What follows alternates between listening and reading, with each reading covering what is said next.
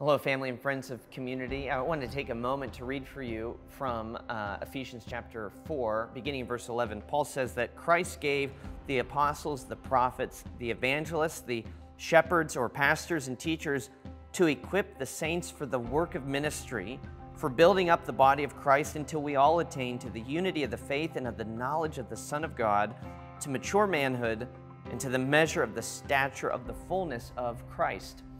Here we're finding that Paul is relaying to us something of Jesus' vision for who is to do ministry in the local church.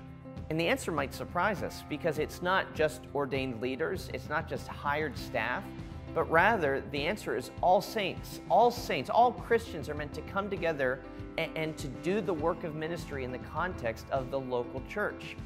So that means that belonging to a church is more than just being built up by others, but it's a call that we would build up others. To reflect this vision for ministry, the session of community is excited to announce that we're rolling out a new initiative called Equipped, a means for us to reflect every member ministry in the local church. We'll be establishing several ministry teams that you could serve on: fellowship, outreach, hospitality, Christian education, nursery, and many others. But also recognizing that service is a commitment, we're going to offer these ministry teams in fall, spring, and summer intervals so that we could prevent burnout and give all of you an easy off-ramp. We're going to have a variety of ways that you can sign up in the weeks ahead to get ready for a September launch. So there'll be ways to sign up online or at church. But in the meantime, the session is simply asking that you be praying about this initiative